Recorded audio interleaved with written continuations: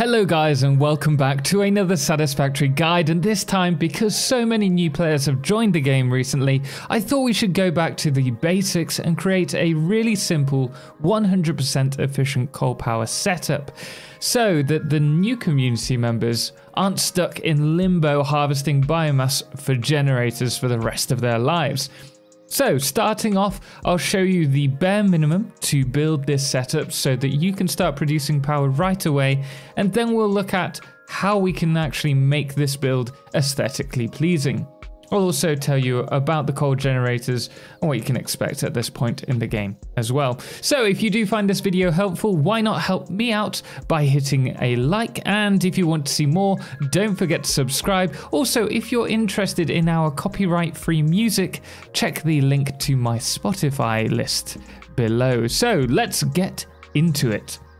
Now, coal power is the first Tier 3 milestone unlock, which is available having sent off the first level of the space elevator parts. As soon as coal power is available, you can start to fully automate your factory, which makes it really important to get right. And we do this by getting the coal miners being run by the power plants that they're going to be supplying once the system has been kick-started by those biofuel generators. Now, one thing to bear in mind is that these generators require 45 water and 15 coal per minute to run, so in order to make an efficient setup, we'll want to balance these resources. So for those of you who just want to know the numbers so that you can create your own beautiful designs, the first thing you want to think about is that you can run one water extractor, which is overclocked to 150%, alongside a single Mark I line that's 60 coal to 4 power generators. Now this will produce 300 power. However, remember, if you are using overclocking, which is used with the power slugs and turning them into power cells, then it does actually use exponentially more power. So this water extractor with 150% overclock uses a total of just over 38 power. However, 2 water extractors that are underclocked to 75% only consume 25.2 megawatts. It's something to bear in mind. Now, this setup uses a simple manifold for the coal as well as a manifold pipe for the water. However, things do get a little bit more complicated if you want to do a Mark II line of 120 coal, because this requires 360 water, which is the equivalent of 3 water extractors to 8 coal generators. The problem here is that the max pipeline capacity at this tier is 300. So in order to counter this, we need to line our 8 generators up and then run one water extractor between the 4th and 5th generator into a pipeline manifold that spreads out or outwards to the other generators. And then we will then add another extractor either side of the manifold so that they close off the circuit. This should balance out the water within one pipeline, as the generators should be consuming the water so that no section of the pipe is ever oversaturated. But you may notice that the generators start on and off. Now this is due to water backflow across the network. So in order to stop this, you may actually need to place upside down U's between the 2nd and 3rd and 6th and 7th pipeline junctions, or alternatively you could wait to unlock valves. What this does is forces water over the U or upside down U into the next section only if the pipes are at full capacity, and this should leave the power plants running efficiently. Now, running this setup does cost 65 power for the water and the coal extractor if you're on a pure node, and provides you with 600 power, which isn't bad for the early game. So next thing to do is let's make this look a little prettier. Now, though I'll be using 8 generators, I'll only be using 2 water extractors, and both of these are going to be overclocked to 150%. And will be provided with the 120 coal per minute on a Mark II conveyor line. Now, because we are going to be making things more aesthetically pleasing, we are going to go over to the awesome shop and we're going to be purchasing a few items. Now, by all means, you do not need to follow me. You can choose to add more things, you can choose to add less, but things that I would recommend from the get-go for this build specifically are the fix-it roofs along with the concrete pillars. Then if we go to walls, we'll take the windowed walls, which are unlocked by researching the silicon and crystal quartz in the map. We will also take the ramp wall bundle and the inverted ramps. And then we will go over to the attachments. Here on the attachments, I'm going to be using the conveyor floor holes as well as the pipeline floor holes. And should you wish, though I'm not using it, we'll take it anyway, you can use the wall power outlets just to give you a neater power organization. We're not going to need anything in the foundations, but when we go over to the customizer, you will want to unlock the concrete wall if you're going for the exact same design that I'm doing currently. And in all, this is going to cost 28 fix-it coupons. Now, this can be generated relatively quick in game. If you have any questions about how you can generate this within the first few hours of gameplay, then do check out my guide. I will put a link to that in the top right now. So in order to build this generator, the first thing that we're going to do is create a little grid to work from of foundations. We're going to want to go 10 across as well as 5 deep. I should also mention that I am in creative mode for this for the ease of the tutorial. I've done this through the pack utility mod. And we're going to want to fill this in. Now, the next thing that we're going to do is grab the foundations, the 4-meter ones, and we're going to place this on top. In fact, we only need to place one here, and then we're going to place another 1-meter foundation on top. And from here, we're going to fill out the back 4 lines, which are 4 by 10, with the 1-meter foundations. Now at this point, we're going to delete these 2 foundations that we placed, and we're going to run a concrete wall across the center here. We're also going to do this across the bottom as well. This gives it a nice little border for us to work from. Now at this point, we're going to place a foundation line for where we want our extractors or our water or our coal to enter. So this is where our extractors would be. And also we'd have the coal running along here.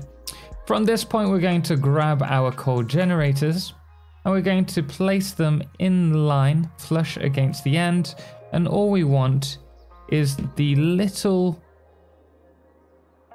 inputs that you have here just over this seam. So we're going to run these all across.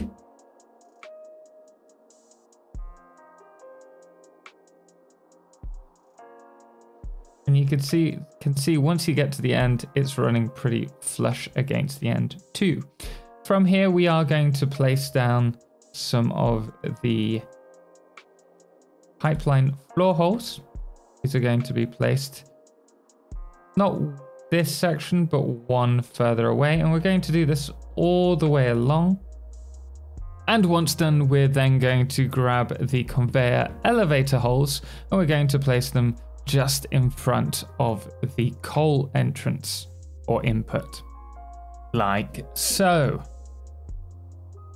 At this point, we want to connect the inputs with those holes.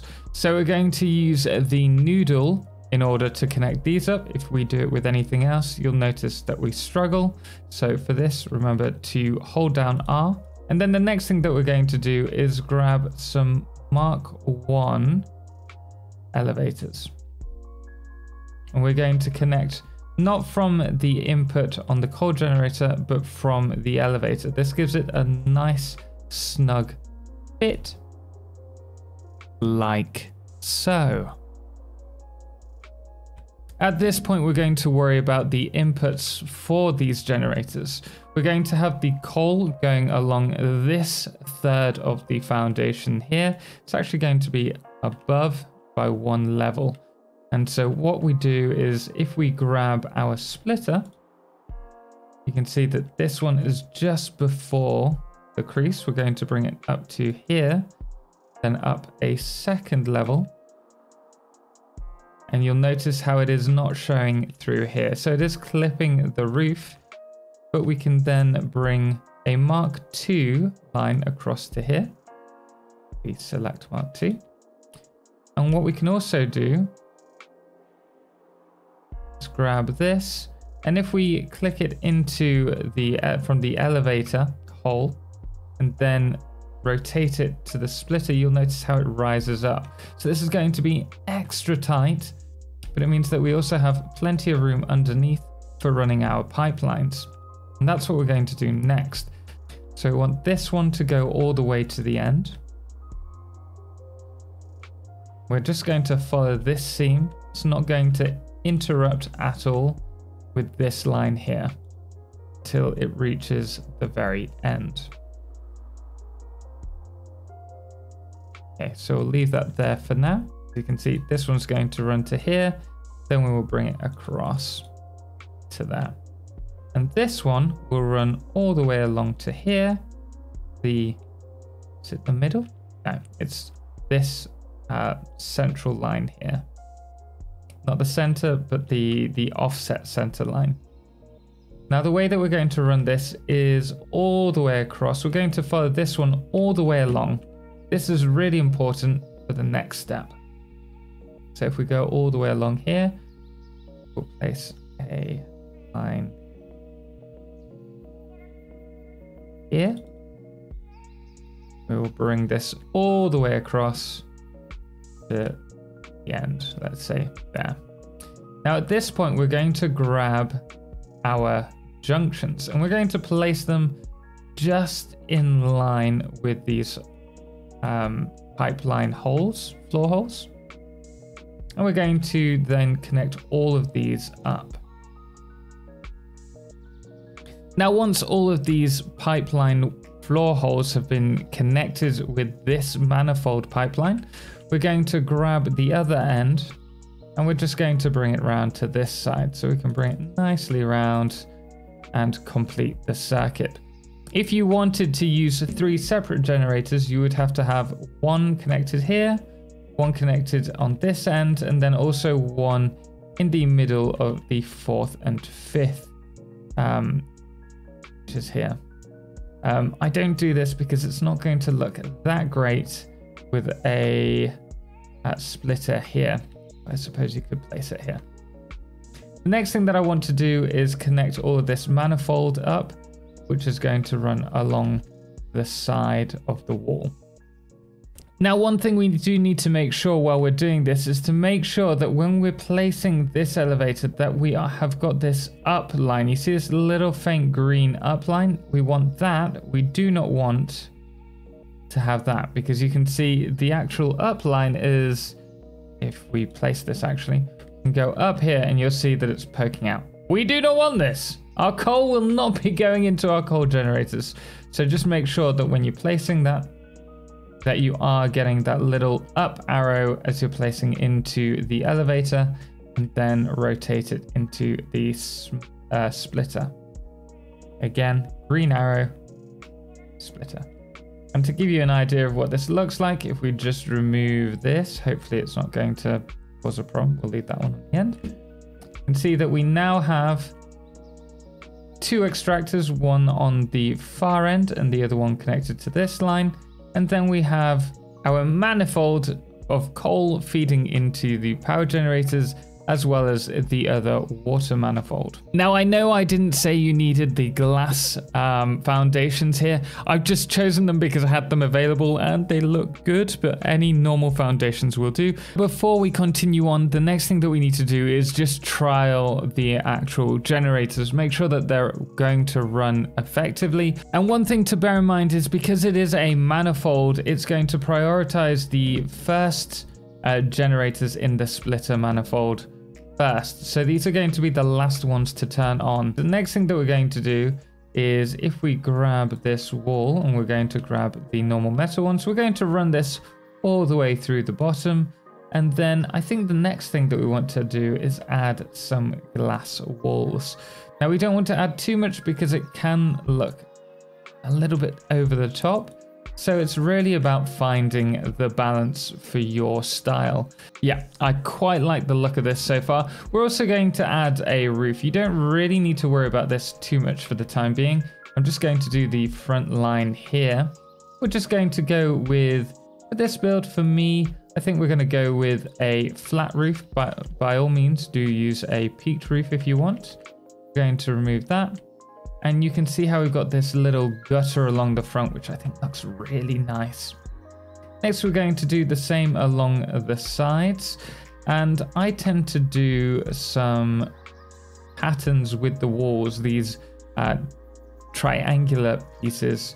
So what we'll do with that is we're going to just run that across the side. We'll do the same here. We're also going to make sure that we have this 1 meter wall along there as well. At this point, we're going to start playing around with these ramp pieces. So in order to create a cool looking shape, we're going to run up with that piece, and then we're going to select some inverted ones. You can see how these clip through the windows and look really cool. We're also going to do the same up here. And I think maybe for this one, we'll do a slower decline. Is that what it's called? It's not an incline, it's a decline, right? Okay, I'm pretty happy with that.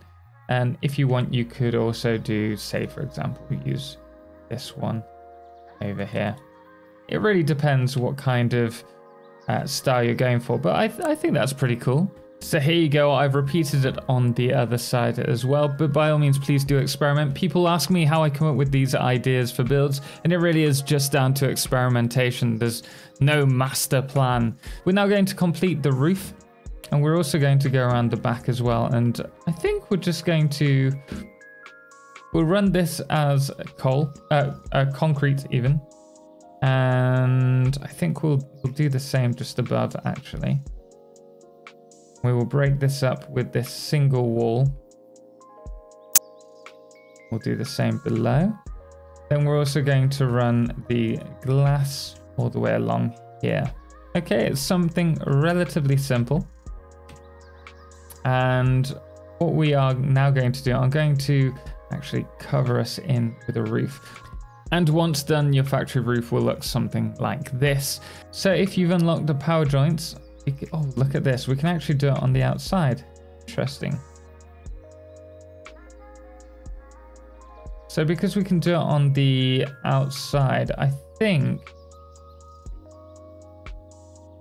we'll run it to the middle, connect, and run this across to the middle of, is that over the, yes it is, it's just over. And before we connect all of these up, the next thing that I'm going to do, if you've unlocked this, it is available in tier 4. The Mark III Logistics, I might be mistaken, but you can unlock the power storage. And this is something that's nice to have. You're going to be producing quite a lot of excess energy from the get-go in this game with the coal generators. So if you're able to, you might as well build some of these behind. You can daisy chain these to connect with one another. And then just connect with one of these on the end, should you wish. There you go, a little 100% efficient coal power plant that you can build pretty much from the get-go within the first 5 to 10 hours in game. So there you are, guys. If you did find it helpful, by all means, please do drop a like. It really will help the video. And if you want to see more, don't forget to subscribe. And don't forget, we're jumping over to Twitch immediately after this video. So if you do want to join us and are in the premiere, jump on over to twitch.tv/Totalxclipse for some more Satisfactory fun. Anyway, guys, until next time, thank you so much for watching, and thank you so much to our amazing supporters, most notably our Solar Eclipse patrons, The Calamity, Cerebral Tag, and James Irwin, as well as our Lunar Eclipse patrons, Dixie Chris and Lord of July, as well as our Blood Moon of the Day, which today is Papa Snoozy. Anyway, guys, until next time, as always, ciao for now.